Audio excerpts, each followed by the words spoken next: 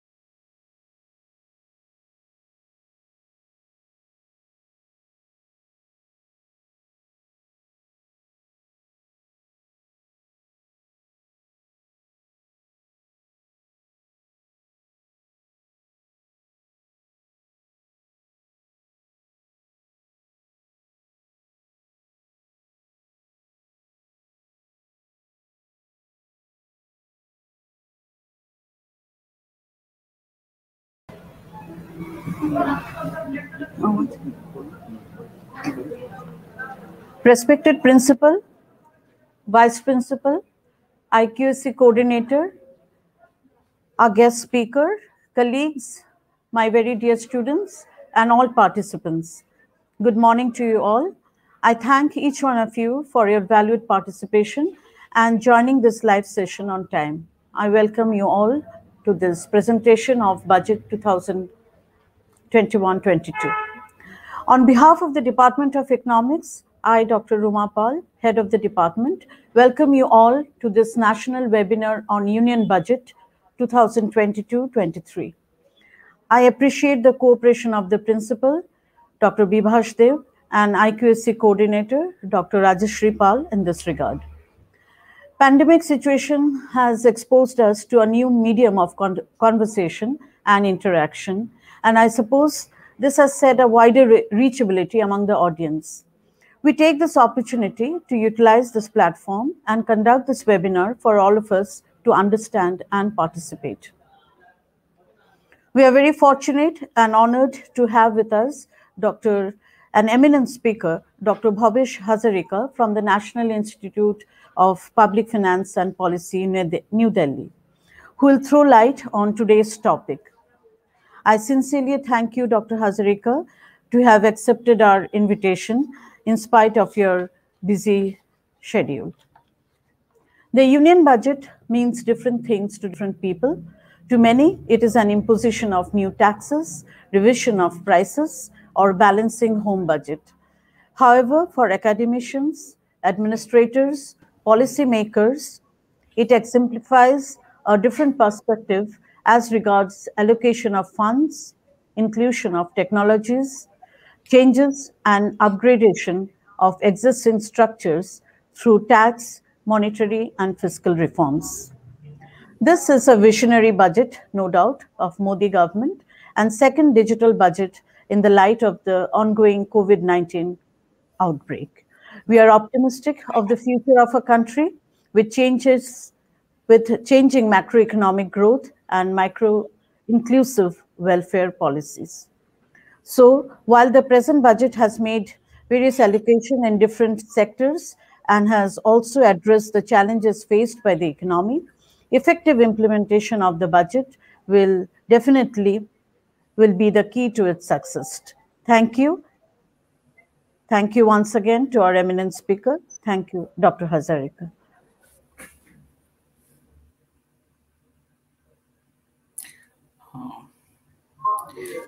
Thank you. Thank you, madam, for your welcome address. Now, moving towards our technical session. Now, we are going to start the technical session on Union Budget 2022-23. But before starting the presentation, may I request to our departmental colleague, Rana Vijay Das, to read out the brief profile of the resource person.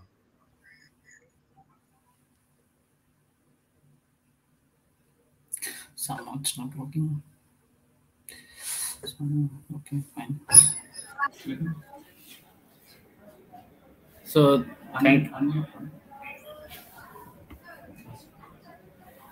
thank you, Jitu.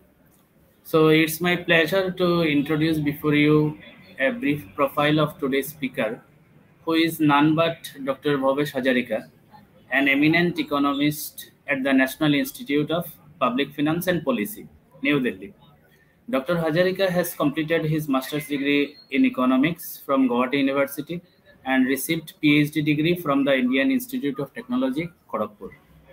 His research areas are public policy, public finance management, development economics, economics of choice decision, and entrepreneurship.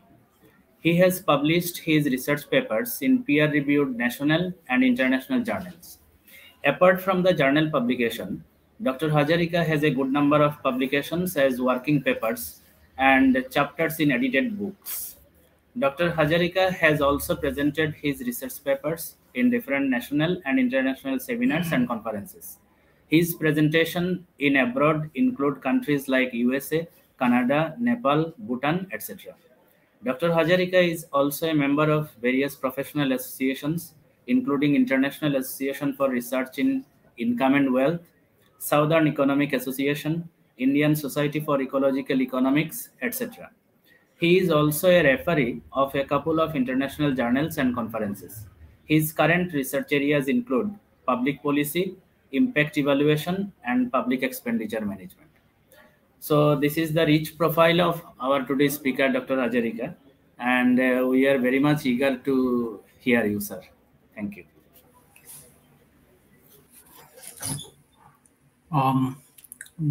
যেটা মোর slide আছে না আপনার?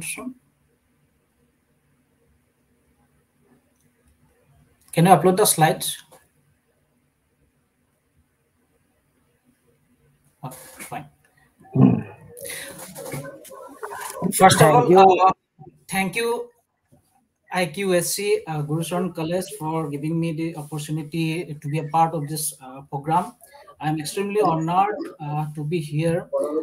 A very warm wishes to the HOD, Dr. Paul, the faculty members, the IQAC coordinator, students, and the other dignitaries present today in this webinar.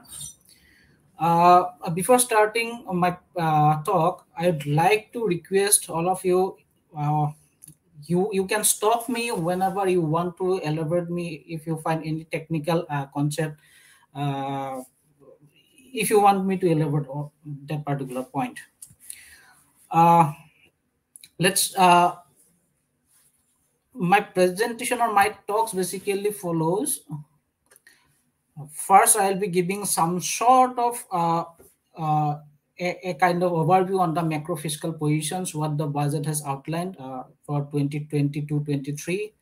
And then I'll be giving some sort of snapshot on the composition expenditure across the different sector.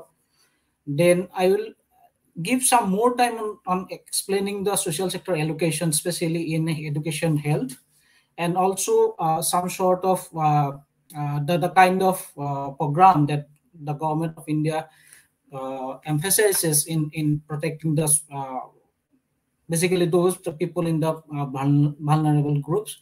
And after the end of my talk, I'll be try to give some sort of tips, or rather I can say some sort of career options what are basically exist in public policy sphere.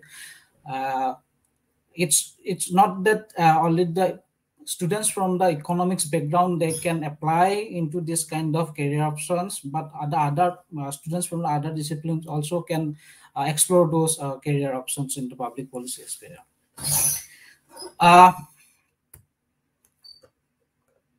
Okay, so before going into the details of macro fiscal positions, what are the key budget proposals that our FM has emphasized in 2020-23 budget? First of all, we have seen a sharp increase in the public investment and capital expenditure. Another budget proposal is on providing greater fiscal space to states to invest in the state activities, especially when we see a kind of extension in their fiscal deficit targets by 0.5%. Then we have this extension of productive link incentive schemes for different sectors, say for example textile, then agro processing, then manufacturing sector, especially in what other are basically the auto sales. So the government is extending the PLI schemes for those sectors. Then we are going to introduce a digital rupee, which will be using a kind of blockchain technology. I think we have heard about this technology when we talk about the Bitcoin and other cryptocurrencies. We are going to tax the digital assets, just one new avenue for the governments to raise the revenue.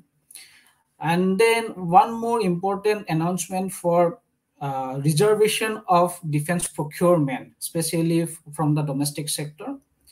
And there is also a kind of push up towards the startup. Basically, we are going to set up a blended capital fund so that we give a kind of boost in the rural farm produce value chain. So these are the kind of key budget proposals that FM has emphasized in the current budget.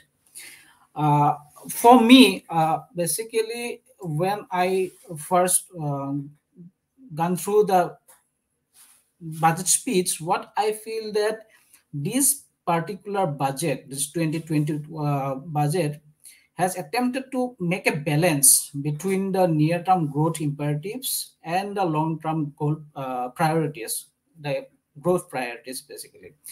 And if you see in this direction, FM has emphasized a big push towards the infrastructure and logistics, especially in the name of PM Gati Shakti. And at the same time, it aims to create 60 lakh jobs through the PLI schemes into different sectors, as I already mentioned. And if you see these kind of results, basically the kind of growth as well as the job creation, so it focuses purely on 4 pillars: productivity, climate actions, then financing investment, and the PM Gati Shakti, of course. And it basically has laid a roadmap for economic revival when we are facing a kind of contraction in the economy because of pandemic and all those things. So it's try to basically give a kind of balanced approach, and I am very much pleased that given there are kind of elections are coming, say for example in UP as well as in Punjab, CC avoided those kind of election-oriented popularized measure. So I'm very much happy in these deviations if you compare with some of the other previous budget speech. So coming to kind of macro position of the country, why we have to give a kind of importance to understand these macro variables, specifically the economic size, because in budgetary practices, the anticipated size of the economy has implications for the revenue. Or rather, we can say that if we have a kind of higher growth trend, then we will be having a kind of better fiscal space to finance our activities, to finance the government activities. If you see the budget this time, they have projected a kind of growth rate, nominal growth rate is 11%. So it basically shows that the union budget basically shows that the COVID-induced fiscal risk is much more less pronounced now as compared to what was there in 2020, 21. We do not have a kind of post-COVID medium-term growth projection. If you see, we are not saying much about how we are going to perform in terms of fiscal consolidation, or especially in terms of borrowings. So I'll come to that point maybe a little bit later time. If we see this particular number, this 11.1%, it's a little bit of conservative to me, because in last year, while we have projected something around 13%, we achieved 17.6%, despite we have the second COVID wave. Now the situation have kind of in a better placed.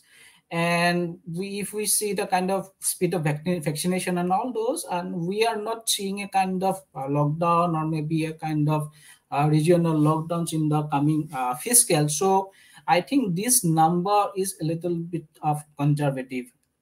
And if you see the economic survey, they are also giving us a real GDP growth of something around 8 to 8.5%.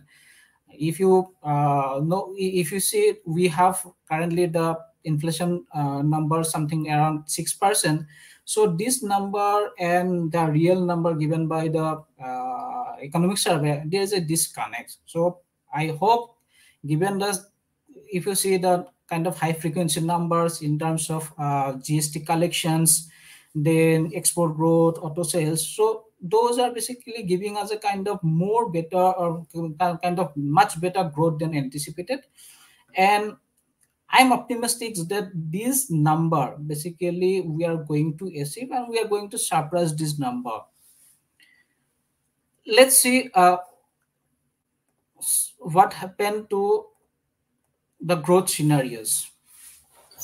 So if you compare the 21-22 numbers across the supply side sectors, basically when we see the economic growth, or maybe we can see the GDP number. So this can be seen as a kind of income approach. So during the first period after COVID, so agriculture, mining, then utility services, something like electricity, then others. So those sectors were resilient. Those sectors were not hampered much because of COVID, but the other sectors, specifically the trade, hotels, and hospitality, then manufacturing and other sectors, they got a hit, and the highest hit was in the trade, hotel, and hospitality sector, basically the tourism sector. But if you see the last year, basically 21-22, we have seen a kind of revival in the economy across all the sectors. But we see the trade, there is a concern regarding the sector of trade, hotels, and hospitality. So we basically looking for some sort of measures to boost this sector. And I think in budget speech also, FM has mentioned to extend the PLI schemes, especially for tourism and related MSMEs. let's look at the demand side. Okay, so in demand side, we have, I think I missed this slide. The earlier slide is not coming up. Yeah, okay. I missed this one. Okay. Anyway, so basically concerns remain about the private consumptions. If we see the other side, government consumption, of course, it has increased because of the kind of push given by the government in the 2021 budget as well as 21-22 budget. So we have seen a lot of returns into the government investment, but the concern remains still with the private consumption. And when we people are looking some sort of tax benefits, especially for the middle class, which basically give a boost to the consumption sector, but yet we are 3 percentage points short as compared to the pre-COVID period. Now let's see some sort of fiscal variables, especially if you see the revenue receipts. We have something around we have targeted to receive something around 22 lakh crores for 2021, which is a kind of 6% increase as compared to 21-22 revised estimate.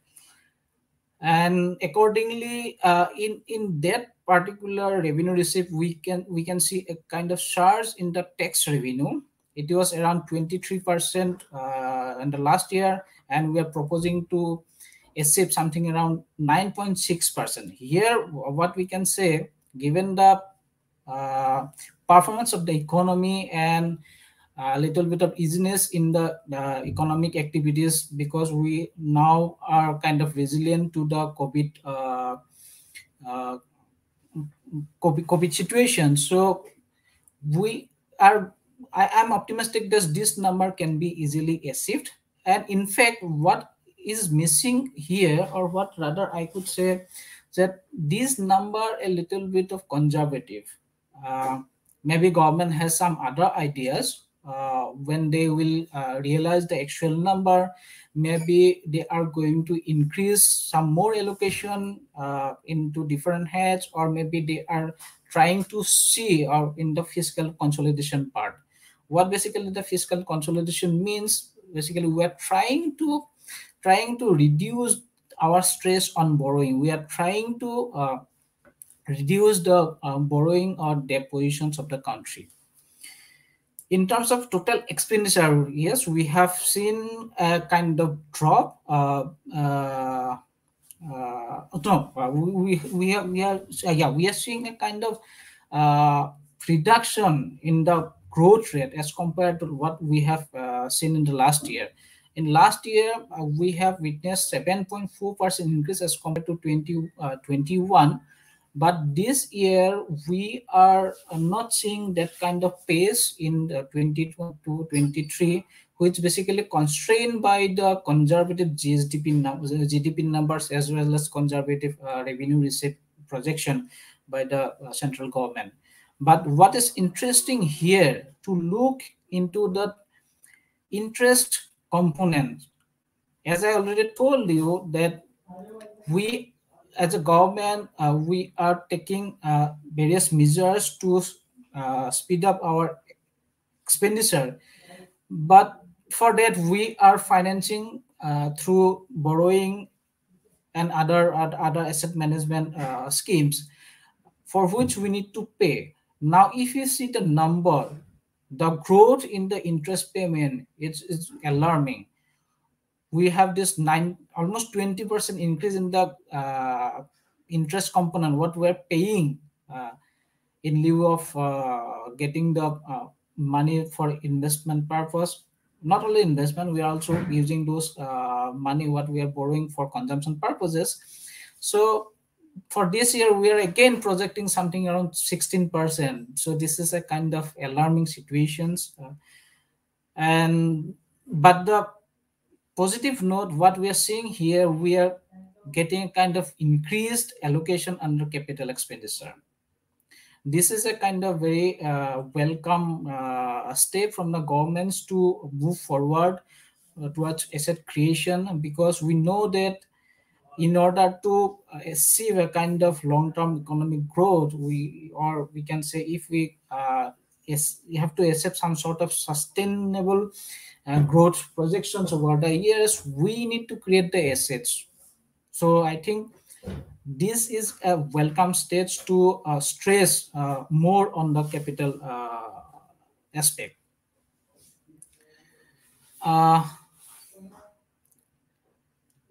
Let's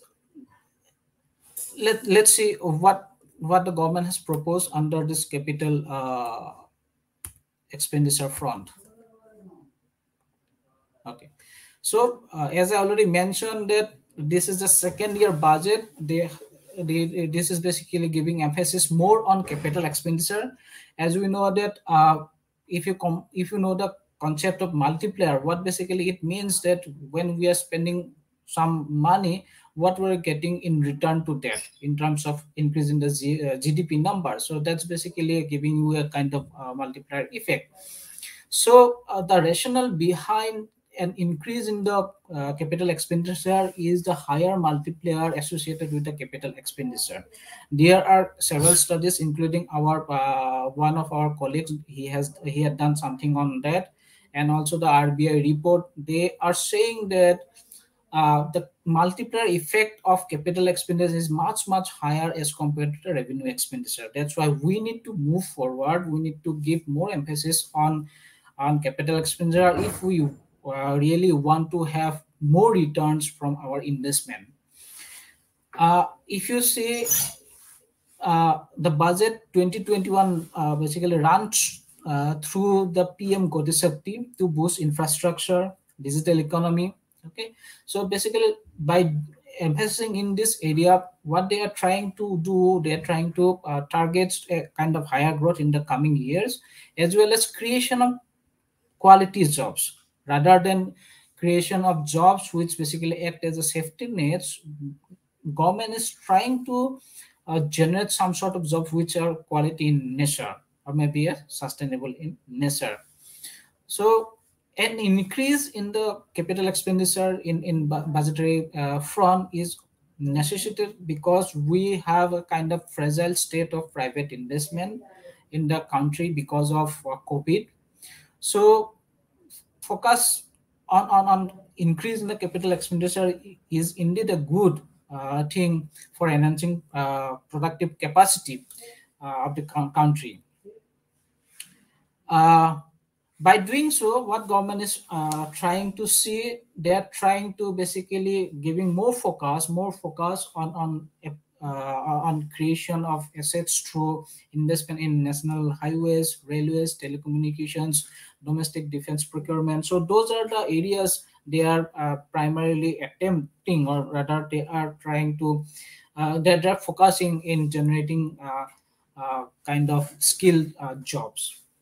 However, in realizing the growth imperatives, especially from the capital expenditure front, the role of state government is very important. As we know that around 2/3 of the capital expenditure is basically implemented by the states.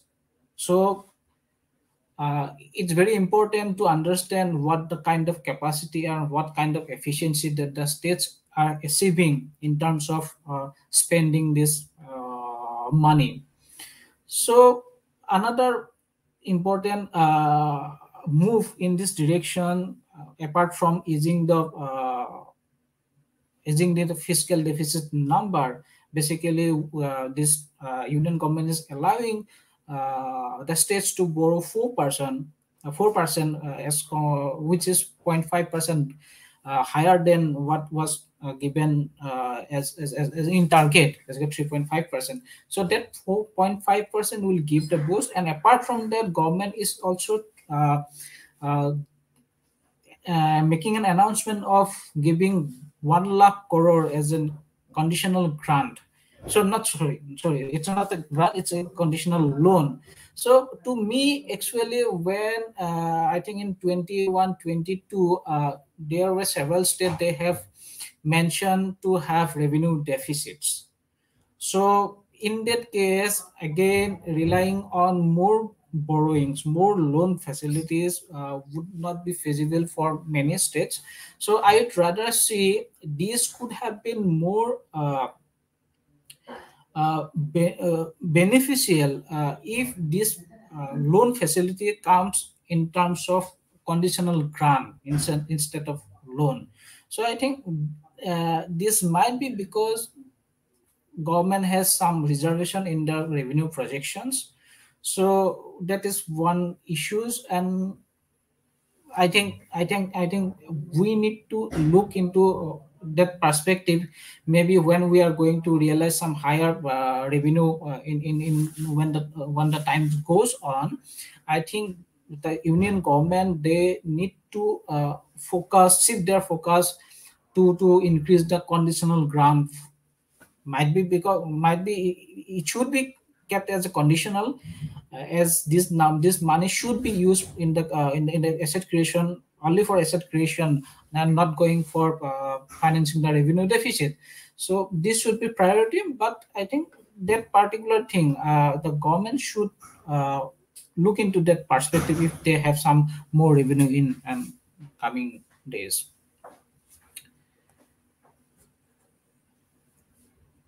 Yeah, so as I already mentioned that states has a role to play, and that efficiency of spending is going to play a major role in this juncture. Let's us discuss something about debt deficits. If you see, we have projected something around 3.9% revenue deficit this year, and 6.44% of GDP as our fiscal deficits. So around half of the borrowings, what we are going to have is going to finance the revenue deficits. So this is an alarming note. And in revenue deficit, if you see the share of interest payment, it's very, very high. So it basically have a kind of implications in terms of fiscal space available to our governments. If you say, we do have some sort of reservation when we talk about the tax revenue, because tax basically grows at a very slow rate, and there is also a kind of political aspect when socio-political aspect, because when you raise the tax, then basically the direct tax, then there is direct effect on your consumption level. And another one, when you're going to increase the corporate tax, then there is a kind of disincentives to the private sector to invest.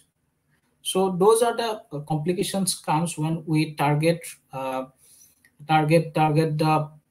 tax in target the revenue fulfill through increasing direct tax. So what lies here? How can we reduce those debt deficits issues? Once what we can target that increase in non-tax revenue. Now, if you all aware that government is trying to have a national investment pipeline, and then we are also doing some sort of disinvestment activities. So those are the kind of non-tax revenue that government is trying to see. And in addition to that, what I feel that we need to look into a kind of efficiency gain. When we are trying to get our borrowings, we should also look into kind of effective interest rate that we are paying for these borrowings. And what other things what we can see, say for example, when there is a kind of available of foreign capital, although the rate of interest of those external borrowing is low, but it's very risky for a kind of sovereignty in sense, because we already have a kind of example of Greece, what they faced, that they gun bail out. So it's very risky if we have a kind of higher share of external borrowing in our total borrowing numbers. So I think what we can do, we can take some measures to engage the private sector, because they do have this capability, and we also will be free of that risk of foreign external borrowing. So I think what we can do, we can encourage the private sector to invest through channelizing the external borrowings through this private sector.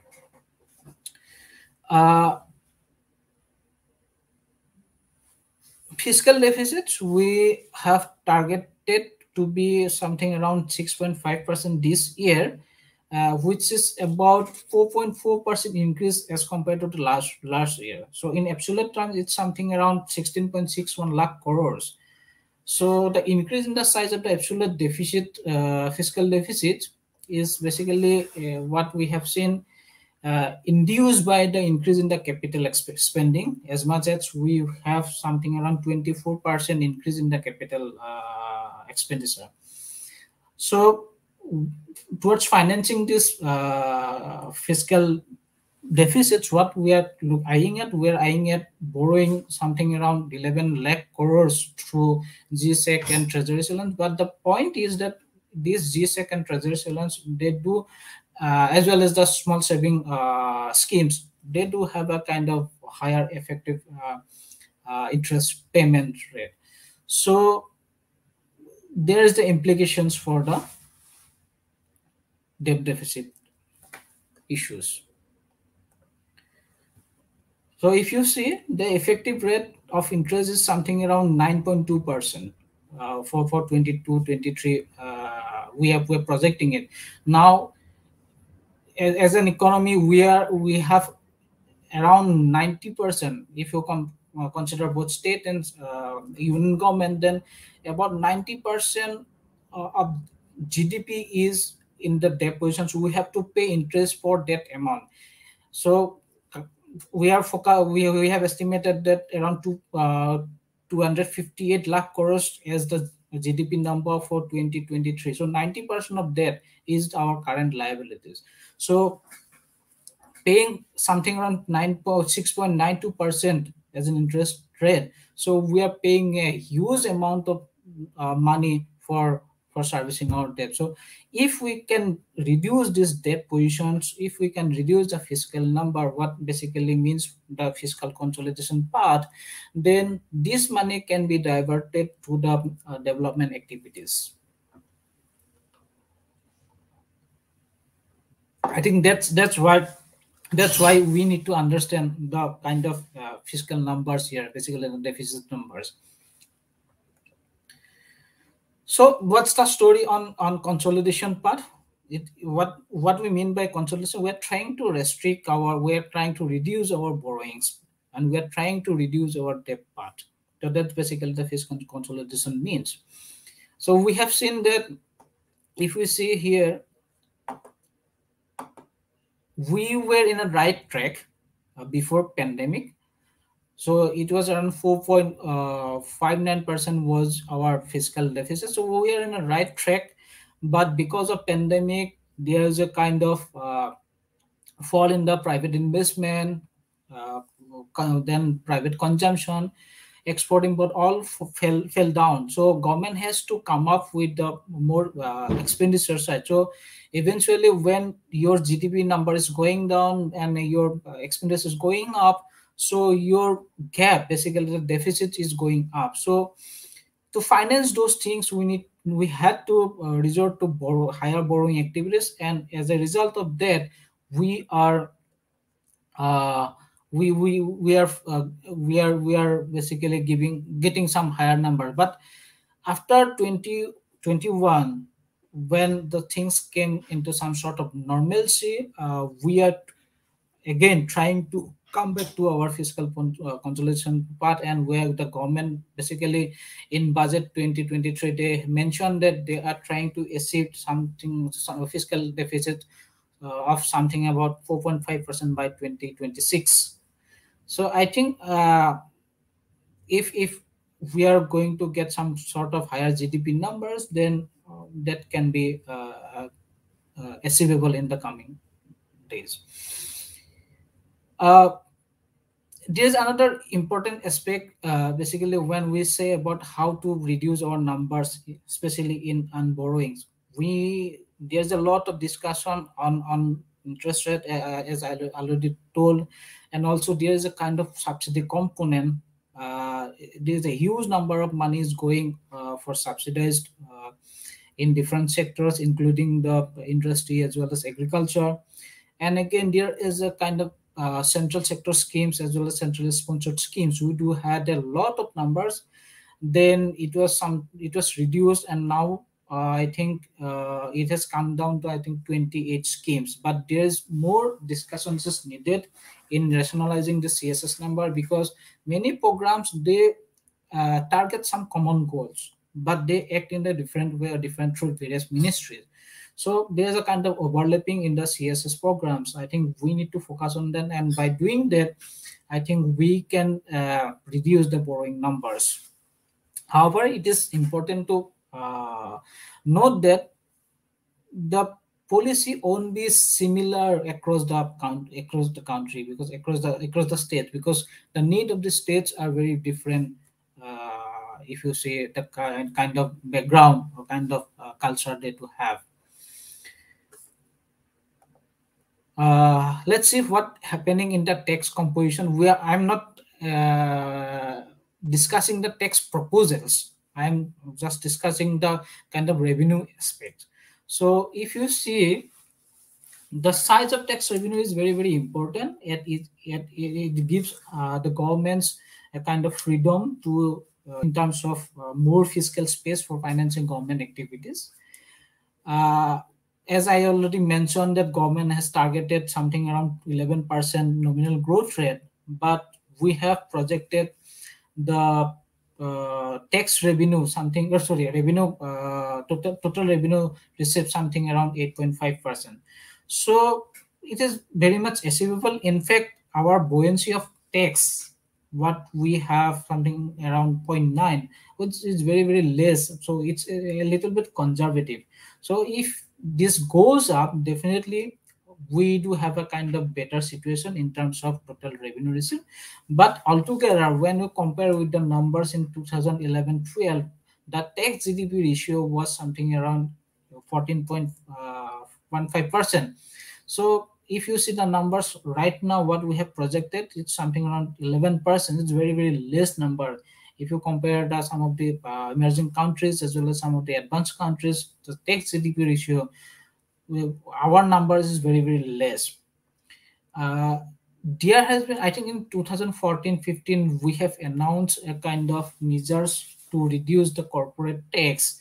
So I think that has led to a kind of reduction in the tax GDP ratio. But thankfully, for the last few years, we are giving a little bit of more stress in generating more tax revenue. And if you see the numbers, we are in a kind of right direction, but the pace is very, very slow. It's around 9.8% in 1920 to 10.7% in 2023. The pace is very, very slow.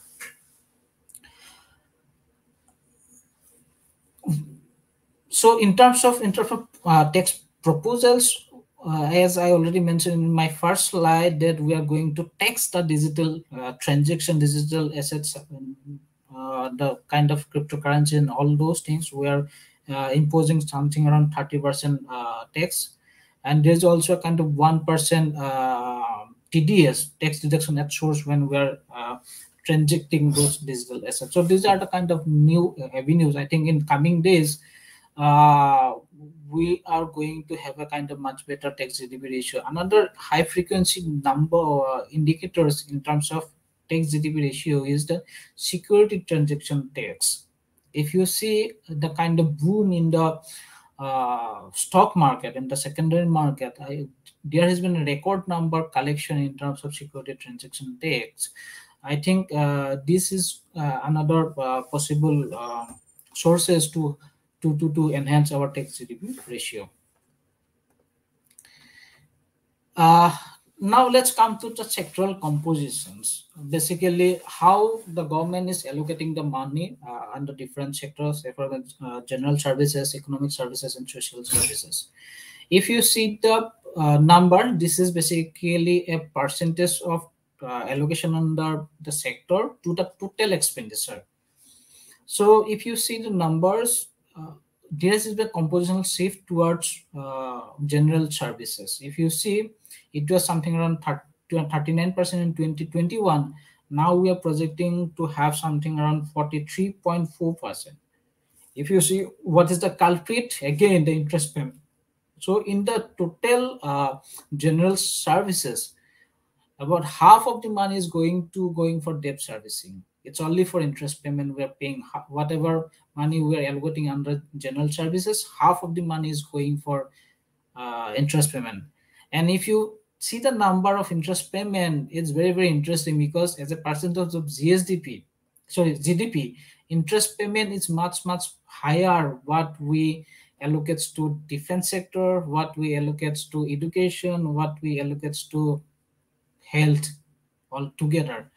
So if we succeed to reduce or in the fiscal consolidation part, then we will be able to move or direct some finance, find some allocation towards the other sector. If you see the size of social sector, where basically we normally talks about the social benefits, social security, the how to protect the vulnerable groups. So the social sector, if you see the number, it's very, very less as compared to the other two segment. In if you I am not presented the numbers, but when you run through the budget, then you will see there has been reduction in the allocation in health, housing, agriculture, rural development. So there's a kind of that they are basically this is very disappointing, because we need to focus more on those kind of sectors. Then again, instead of that, what we are looking, we are getting a kind of increase in allocation in the green sector, say for example, energy, transport, communication, science and technology. So we are getting kind of more allocation under this head. Let's see within the social sector what we have for education and health. In education, as we know that the pandemic pushed the students relying on the public institutions towards secondary sources of imparting education, specifically on the digital platform.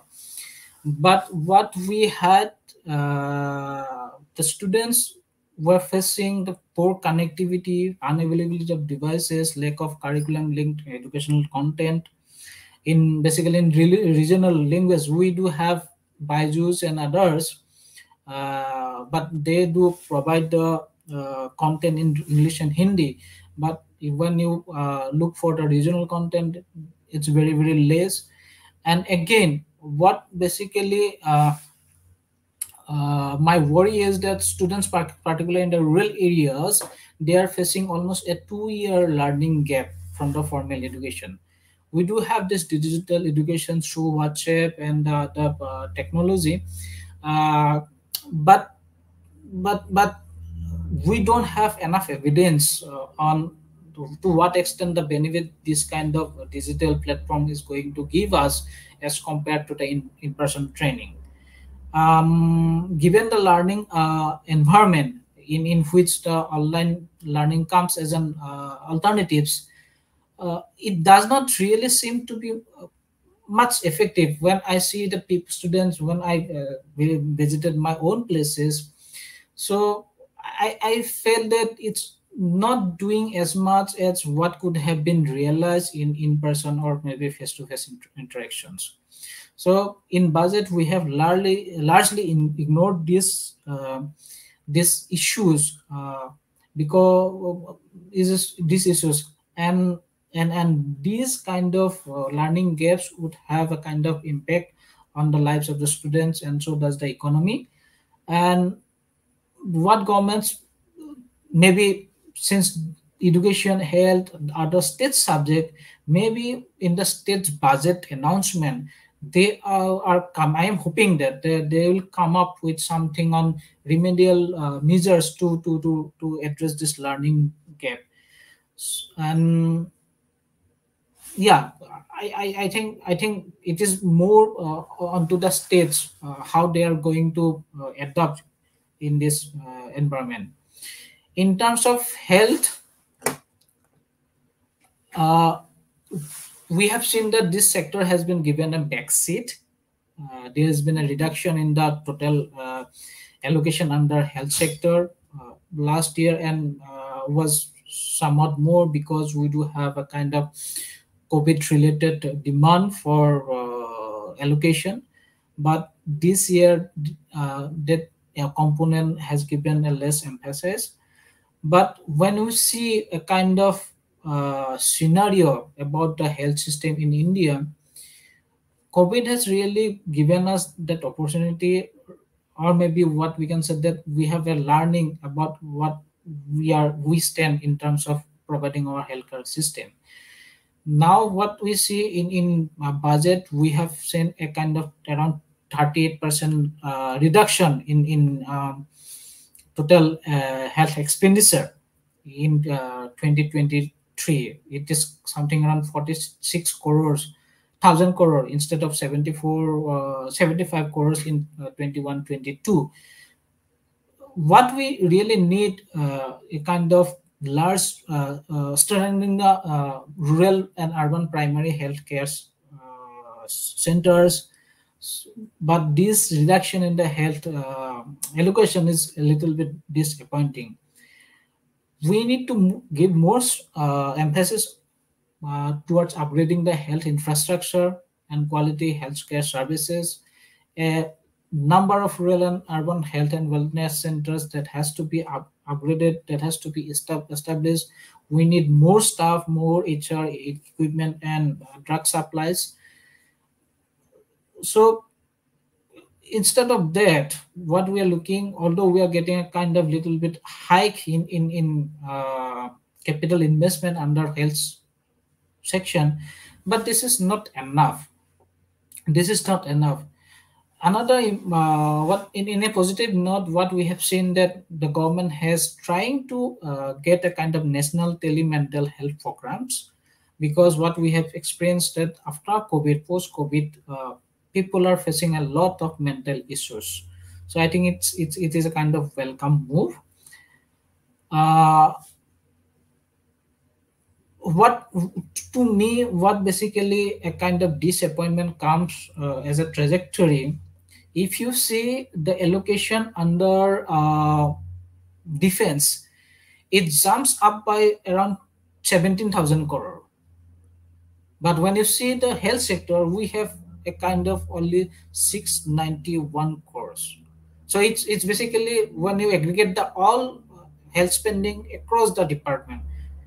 If you disaggregate and if you focus only on health sector run by the health department, we are getting a cut. But when you see across the ministries, across the department, there we are getting an increment of 691 crores, which is very, very less as compared to what we are paying for our defense services. So that basically gives that an indication that where we are focusing. So this is what maybe we are more relying on the states. We have to see how states are responding to this, financing their health systems. Maybe when we see the general government, basically states plus center numbers, then maybe we are getting some kind of positive allocation under the overall health system.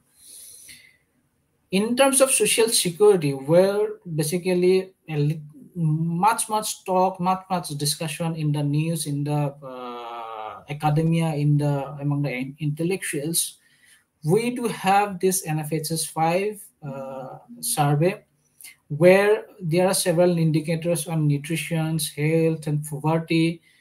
What we are getting, it's not a kind of encouraging. Our indicators on nutrition is alarming.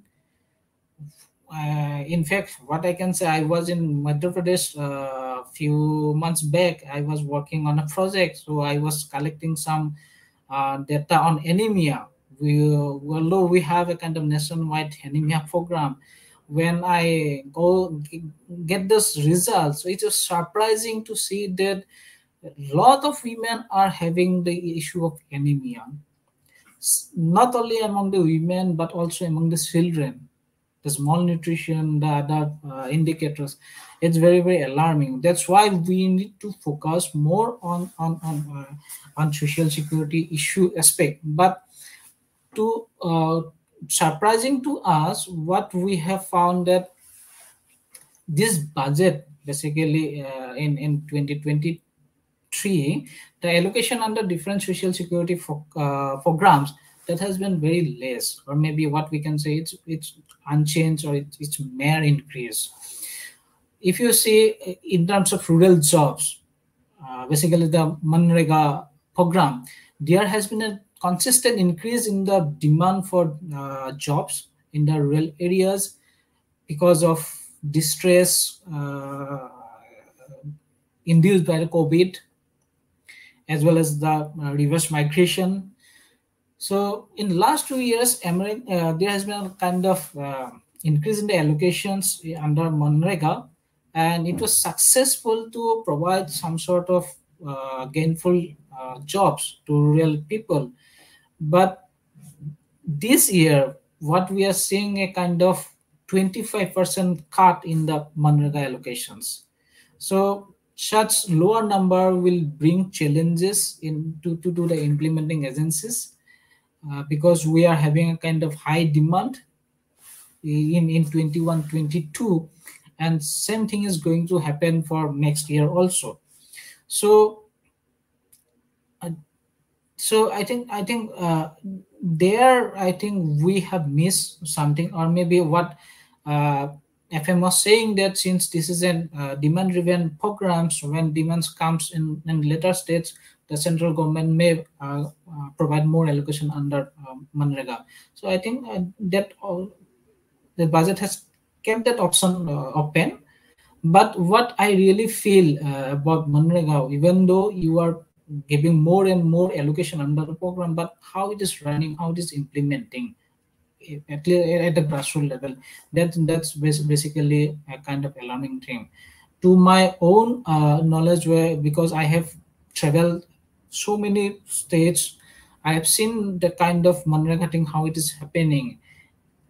Unlike in South, where it is very, very successful in providing jobs to the rural people, but in our area, it's very different. If you see in my own village itself, what I have seen, they are using more machines rather than using men. So although we are giving some numbers in terms of generating man days, but in reality, those are actually not man days, because the money is not going to the hand of people. Although it is going to their accounts, but those money is again withdrawn and it goes back to the contractor. So that's the thing is happening. So I think we need to focus more on implementation side also. It's not about the allocation, it's about the implementation, how it's going on, or how it's happening in the ground level.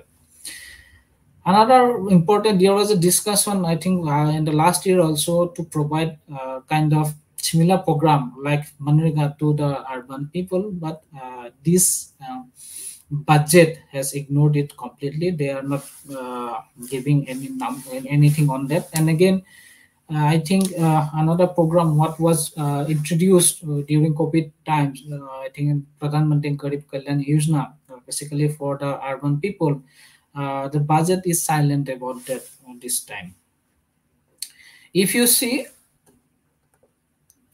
some of the schemes such as NSAP, then PM Kisan, NHM, then PMAY, then the PMGSY, Anganwadi, then our food assistance programs. So these are basically the vital programs they are targeting to provide protection to the vulnerable group. If you see, the other program, NSFP, then NHN, again, then PMGSY, we are getting some sort of incremental increase in the allocation. But as I already mentioned about Manrega, we are getting a 25% cut, as well as in food security program, we are getting a kind of 31% cut. So when we had some discussion about providing universal basic income to protect the vulnerable group, so providing this sort of allocation is mere. I think we need to give a little more emphasis on increasing the allocation under social security in specific and social sector as a whole. If you see the PMJSY, we are getting a huge increase, but again, that kind only 10 to 15% of that allocation is going for generating the manpower, man days. Others will go again for the other materials and the other machinery parts. So I think the impact on job under PMGSI, although it's very high, I think we also think about providing some sort of jobs like Manrega in a kind of addressing the short-term need. So towards conclusions, what I could see from this budget that it attempts to provide a kind of balance between the growth imperatives in the short term as well as our long-term priorities in terms of HDI, then growth and other.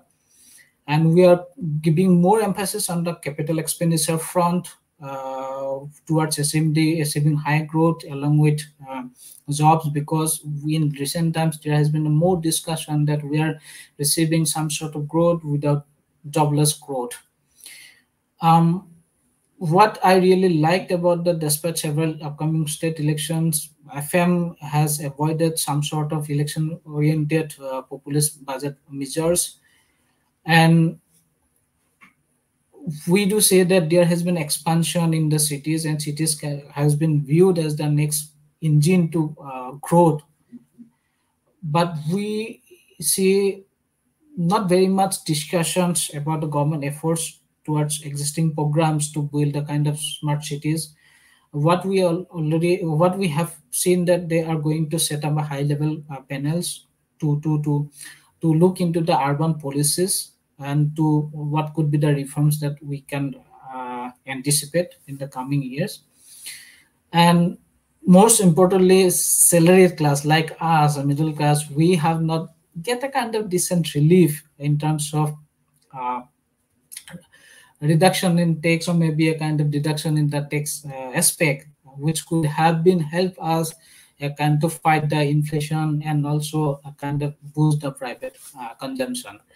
And the final statement from my side, because many of the things has been entrusted in terms of implementation in the state level, so it is very much important to see how they are going to react or how they are going to support the allocation or support the announcement made by the union governments. So the impact of the budget on the economy will depend on the efficiency with which the various proposals are implemented at the state level. So I think I can stop here, and we can have a kind of Q&A section here. And after that, I will give a glimpse on the career options that are available to in the public policy sphere. Yeah. Okay, thank you very much, Dr. Hazarika. I hope the participants will enjoy this amazing and very informative presentation on Union Budget 2022-23, a snapshot. So now we are having this questioning session. So we have some questions in the chat box, and I am going to take up those questions. So the first questions actually you have also mentioned in your last part of your presentations. So this is asked by Devasis Sharma. Why was there no reduction in income tax for middle class people? So this is his question. Okay. So should I answer right away, or I can take up some more questions? Yeah, you can take up more questions also if you Yeah, want. then I Then can continue. yeah, that you can do. So that next question is asked by Urmi Pal, and her question is, good afternoon, sir. My query is why Indian budget, I think it will be Indian government, is always made a budget for, yeah, deficit budget. So she is having some sort of queries regarding this deficit budget. So okay, you will that answer this later on anyway. So another question to Dr. Hazarika, that is asked by Nazreen Akhtar. Uh, Her question is, as we know, COVID-19 has reduced per capita income and increased unemployment throughout India, both in rural and urban areas. So in this situation, Gov has cut Manrega allocation by 25%. And her question is, what's your comment on this? Yeah. So will you take more questions? We have more questions. Yeah, I can then combine. Yes. Then another question. It is asked by Satanjit Das. So what is mean by telehealth center? So his question is, what is mean by telehealth center? And another question, Zubeda Begum.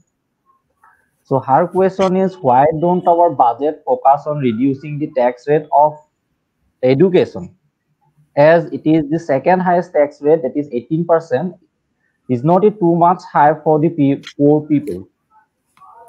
Tax rate of education. Education, I don't. Anyway, so means that education tax rate. Anyway, so so Zubeda Begum, I can also ask Zubeda Begum, if you are attending, could you please again, yeah, rewrite your queries actually. Then I have Subhodip Chakraborty.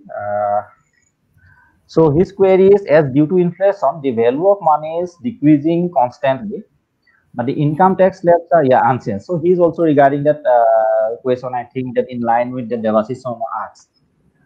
So income tax slabs are unchanged, but we have seen cuts in the corporate tax here. So another question is, post-COVID, means post-COVID, the country has got many of its entrepreneurs from small, large-scale businesses. So will it be good move for the ailment of unemployment in the country? So this question is asked by Devanji Chakraborty. So what's your view on this? What's your view on this? So these are some of the questions that, yeah, let's respond one by one. On the first question on no reduction in the income tax for the middle class, as I already mentioned that we are having a kind of issue, challenge in terms of increased fiscal space. So we need more fiscal space, which basically comes from the revenue receipts. So revenue receipts, again, the income tax, it's a kind of important component in total revenue receipt. Now, when we see when everybody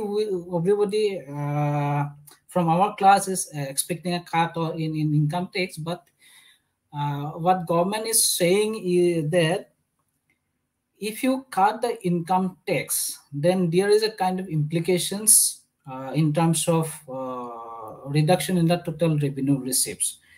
And we already have 7 pay commissions in 2016, and we are going to have some sort of another another pay commission coming up, and then we are also giving some sort of DS for addressing that inflation rate. So if you do a kind of deduction in the income tax, yes, obviously it can work in both ways. Say, for example, when we reduce the numbers tax rate, then maybe we can increase the number of people who are going to file it. That is one possibility that was done in last year budget.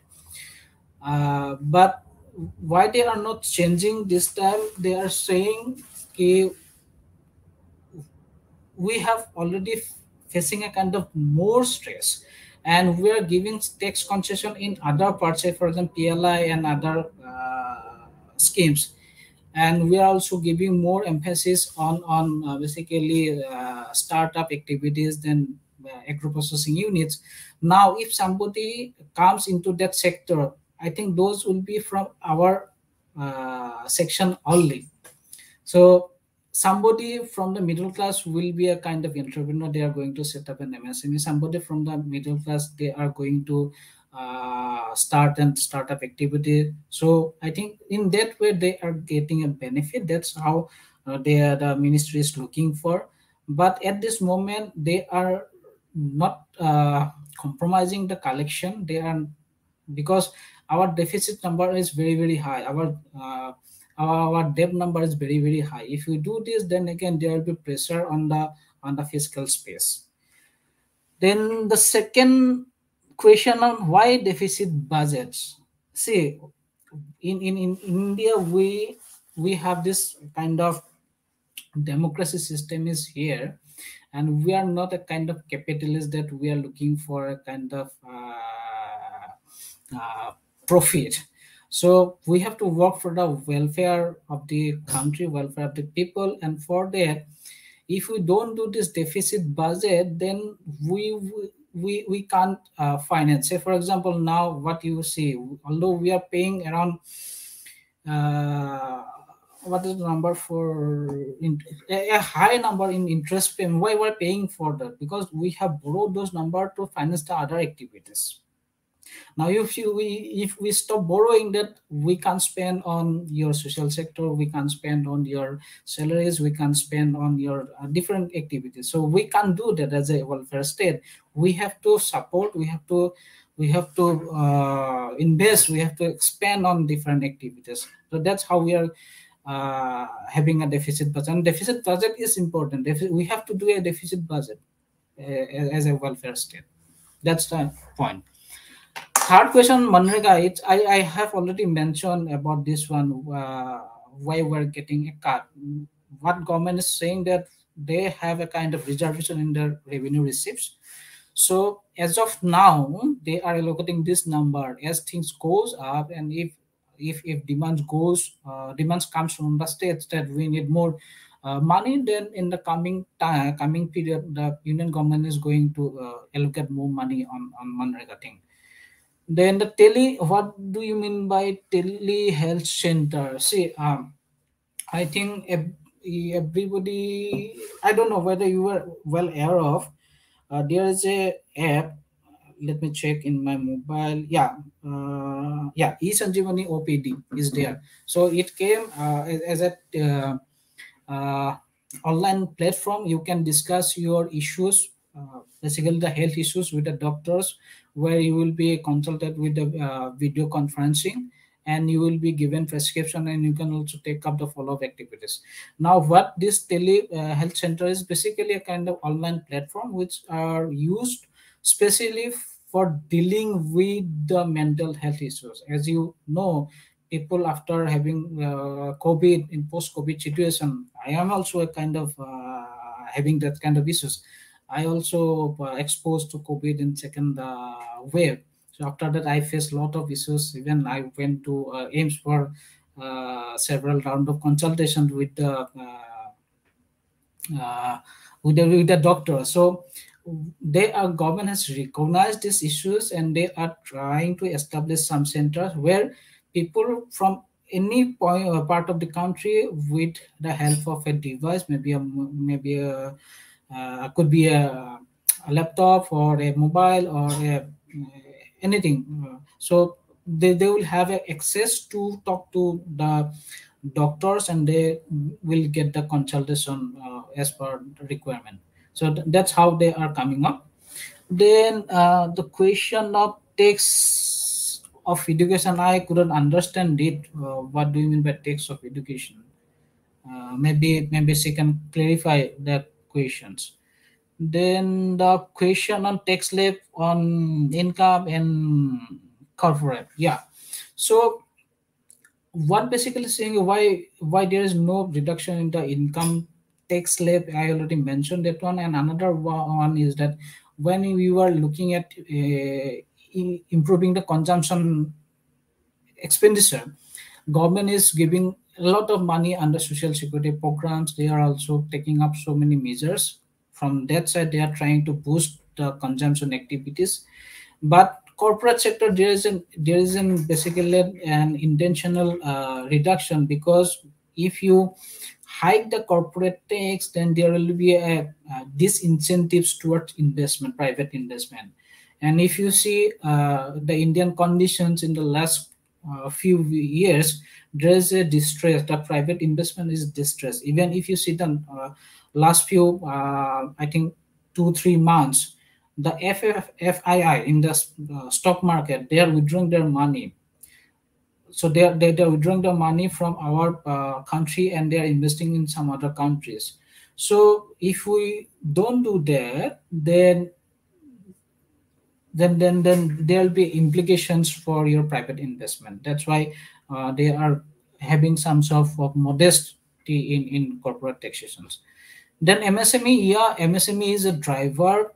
If you see, we are trying to keep, because government is not going to absorb all the unemployed issues. So government will be able to fix a small part of them. But it is the MSME which are going to play a major role in providing the jobs to the country. So the government has taken this kind of activities, PLI schemes, then incentive to startups, then again reservation in the defense procurement. Yes. Hi, sir.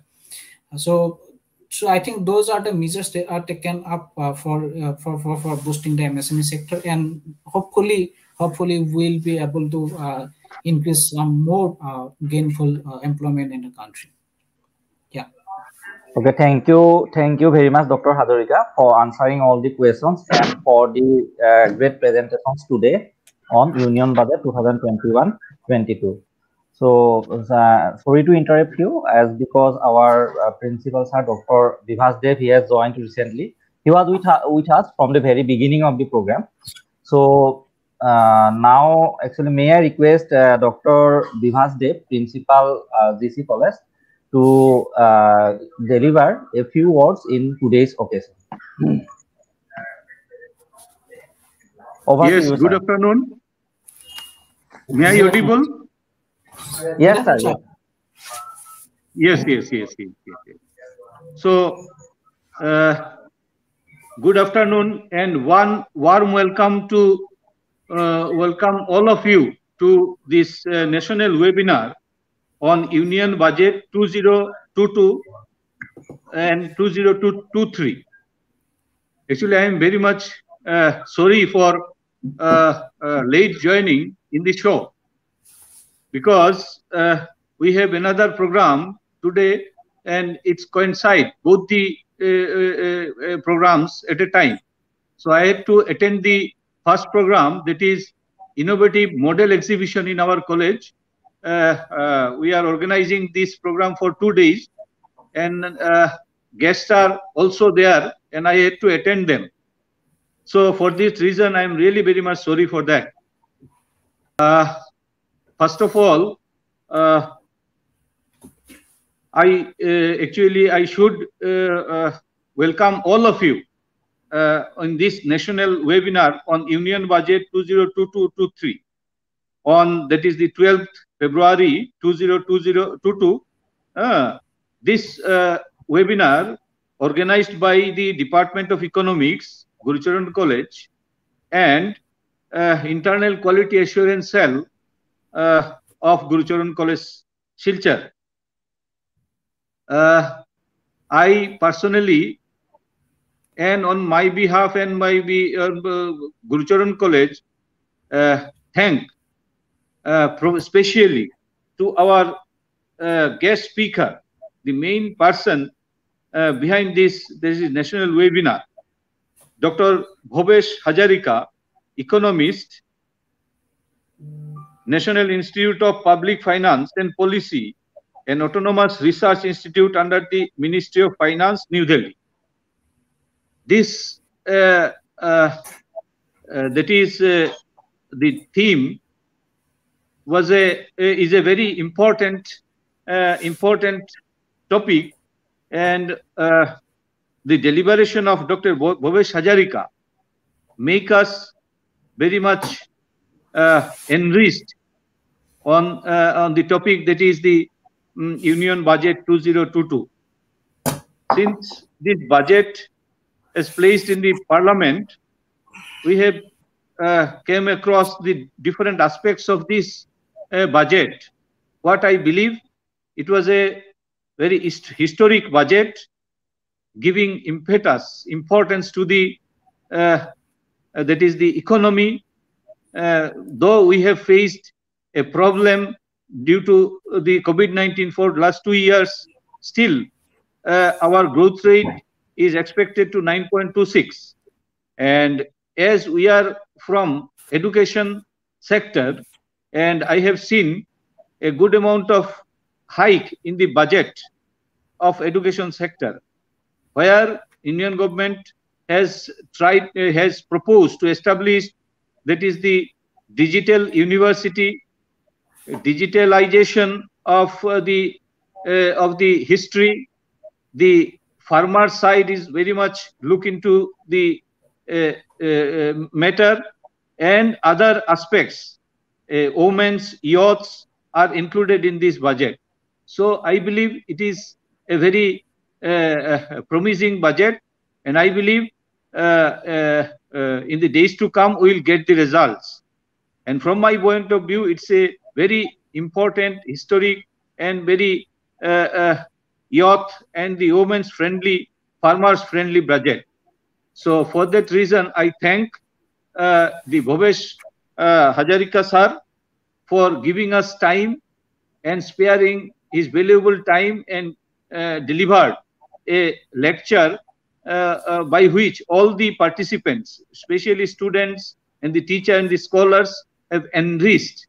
So I hope in the days to come, Bhovesh sir will help us, will guide us, will enrich us through his expert opinion. So with this, I thank Bhovesh sir, for sparing for some time for our college, for our students, for our faculty members, and I believe in future you will help us a lot. Next, I thank the Department of Economics, headed by Dr. Ruma Pal, Dr. Jitu Soikia, Dr. Ranavijoy Das, then the other faculty members, those who are very much closely associated with this program, that is webinar, make this program a grand success. With this, I once again thank all the persons or personalities associated with this program.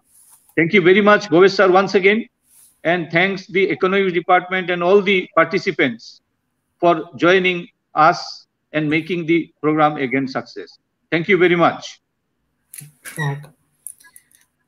I am extremely privileged to be a part of this particular programs, and I hope in coming days I will be associated with the department. We can work out something different. Thank you very much, sir. So thank you very much to our principal sir, Dr. Bibhas Dev, for his encouraging words in today's program. So actually, it has not been an easy transition for us as a whole the department within a very short period of time to prepare this webinar. But your leadership and positive attitude have helped us to conduct the program in a successful way. So thank you very much, sir, for your encouraging lectures. Now, may I invite our resource person, Dr. Hazarika, to proceed to the next session. Yeah, so I'll take only 5 to 10 minutes to maybe less of that. I just try to give some sort of glimpse where the students can be better placed in terms of public policy career options. So first of all, what I urge the students to use the technology to be better informed. So even when I was in Kharagpur, and we used technology in a very different way, we gave more time to entertainment rather than learning or maybe better informed. So I request students to give more time to access the information in terms of learning. And you should explore kind of different kind of free lecture, free webinar. Then YouTube is there, so you can definitely take a better help from the technology to enrich your knowledge, enrich your understanding about any concepts. And regarding career options, let's take a little step behind. What you can start now, basically those who are in the final semester, what you can do, you can apply for internship programs in several organizations. Say for example, I don't see a kind that internship culture in our state. When I was in Guwahati also, we didn't see that kind of culture. You have to go for a kind of 2 months or 1 month internship. But when I came to Delhi, so here we have seen that students from UGs and PG, after PG, they have to, it's basically mandatory. When they are in masters, they have to do some sort of internship. And for UG also, many students from the final semester, they do apply for internship, and they get a kind of exposure in various organizations. In our organization also, we host a lot of internship in everywhere, around 30-40 internship we provide. And not only us, the government organizations, say for example Niti Aayog, then the other ministries, they are also providing internship programs. Some of them are paid, some of them are unpaid, so you can choose accordingly. But I think you should explore this idea to do a kind of internship, because it will give you a kind of more exposure, more understanding how the next job market is, where you can be better fitted, and how you can set your goal in the coming days, or what kind of course you should take, or where you should and where you should develop your interesting. So I think it's very important to improve this color, rather start this culture of internship. I think maybe Gurucharan College can start up with, because in they are also in SBI, RBI, so they are also taking some sort of internship. So I think that thing can be explored by the department, or maybe setting up a small placement cell in the college itself to place students for internship in various organizations. In Delhi, basically, along with us, there are several organizations in academia. They provide internship opportunity. We in NIPFP, I think for COVID, because of COVID, in the last 2 years, we are not doing that much in physical, but we were doing some sort of online internship in the last 2 years. Before that, what we used to pay around 7,000 per month to the intern, as well as we also provided boarding facilities here, lodging facilities, sorry, accommodation facilities in NIPFP itself. Like us, there are NCAR, there are IEG, there are other several organizations are there in academia. They provide internship, as well as there are so many NGOs are there which are providing internship program.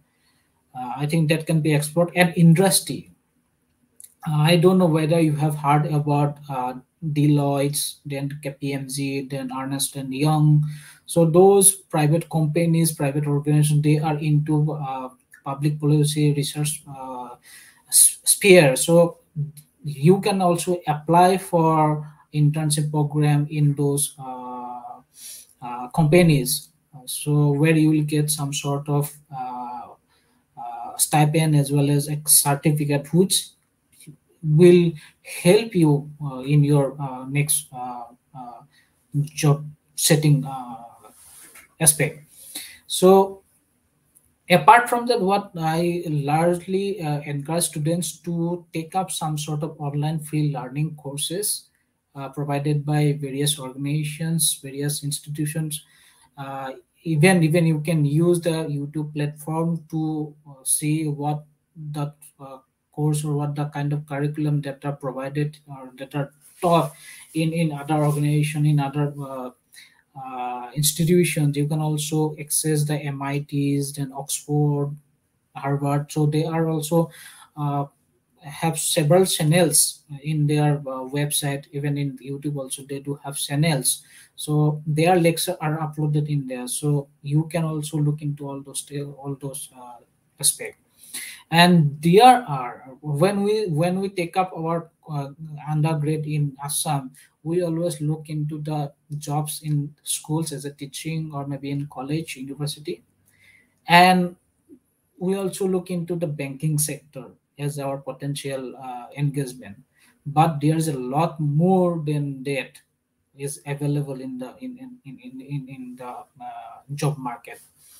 When I was in Guwahati, I always think that this is the only space I might be a college professor. So that is the final thing that was in my mind. And then sometime later it was also coming, okay, I can also go to banking. And apart from that, nothing was coming to my mind. Now, what after coming to Delhi, there's a lot of opportunities are there. You can go to academia, you can go to industry. If you see under me are around 5-10 intern, they had to work with me, and they are placed in different organizations now and premier organizations. Last year, three of girls, they were working with me. Now one is in with NCAR. She is doing a kind of RA there. One is with UNESCO. She is based in Delhi. She is earning something around 1.1 lakhs per month. Then another girl, she went to KPMG. She is again getting some handful salary, I think around 18 lakhs per annum. Then another girl, she was working with me, and now she is in American Express, that credit card organizations, or issuing authorities. So she is again getting something around 14 lakhs. So not only those, there's so many. They first explore the internship program, and then within that period, maybe 1 month, 2 months, 3 months, they are able to build a network, and they come closer to so many professors, so many interested peoples, and they do build that network, which they basically helps them in the placement. I think that can be explored.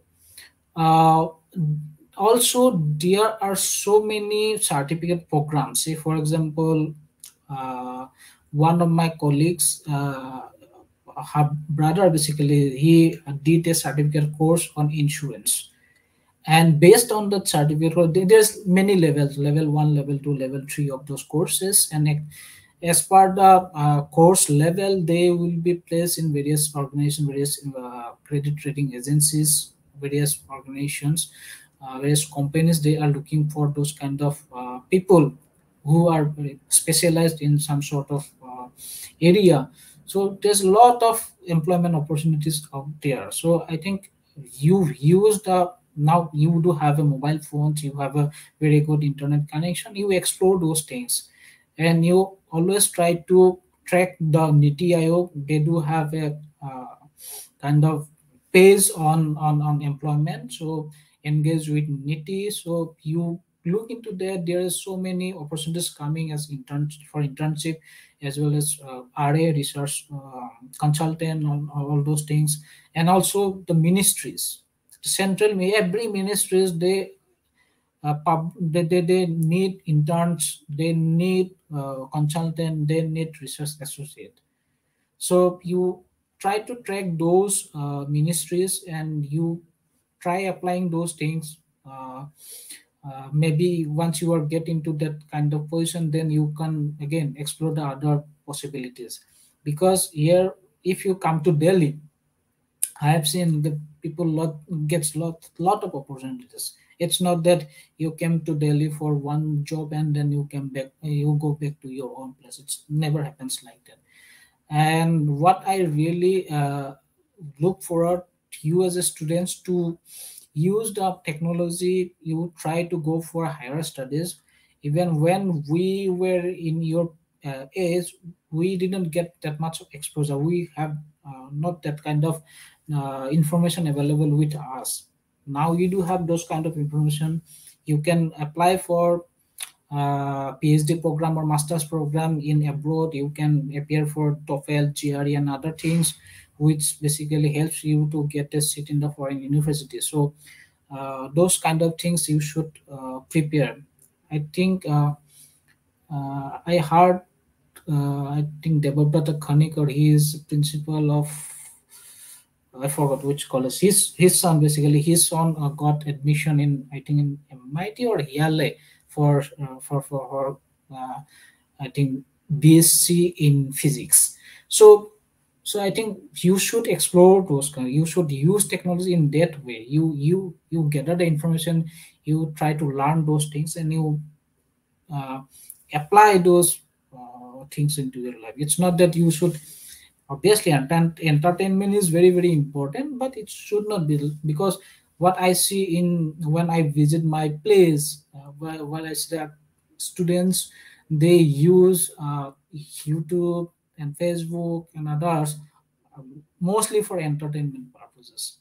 But there's a lot more in Facebook itself. There's a lot more things available which will help you in building your careers. In YouTube, even if you are unable to understand any concept in your class, you just type it in YouTube, and there's so many videos are coming up. Then you can easily get the concept clear in YouTube also. So you no need to bother your faculties. Sorry, I don't understand. You can you please elaborate that? So it's not. So you can directly go to YouTube and you can understand those things. So I think. That's the main point. You use those technology to gather the information. You try exploring things. You try exploring the possibilities for your next horizon. You try to use these things to get a kind of better place, better positions. Okay, so I think that's what I can comment on, and I wish you all a very successful life in coming years.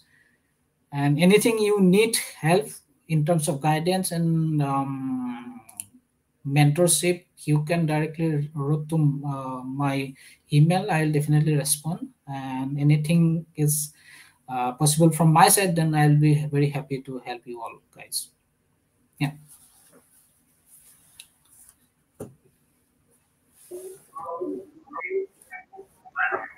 Thank you again to Dr. Bhavesh Hazarika for providing that very important information regarding the career opportunities available in front of the students who are pursuing higher education in different fields and in different institutions.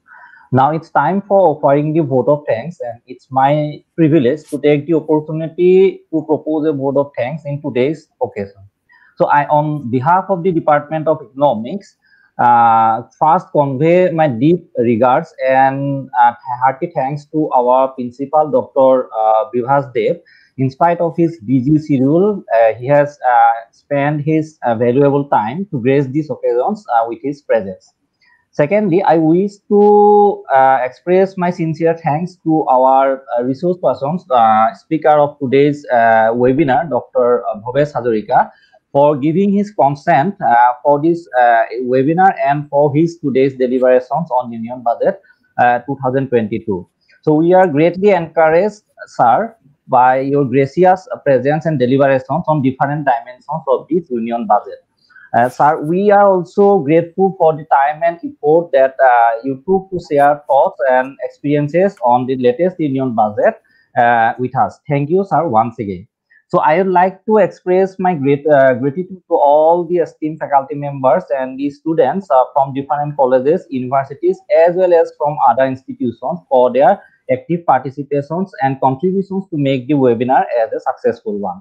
Last but not the least, I must thank the organizing team of this webinar, especially Dr. Devashish Sharma, Assistant Professor, Department of Mathematics, Gurucharan College, for working hard for past few days to make the webinar a successful one. So thank you once again to everyone. And with this, I declare the end of this today's webinar on Union Budget. We hope we have learned that participants have learned and enjoyed from the today's presentation. Thank you all.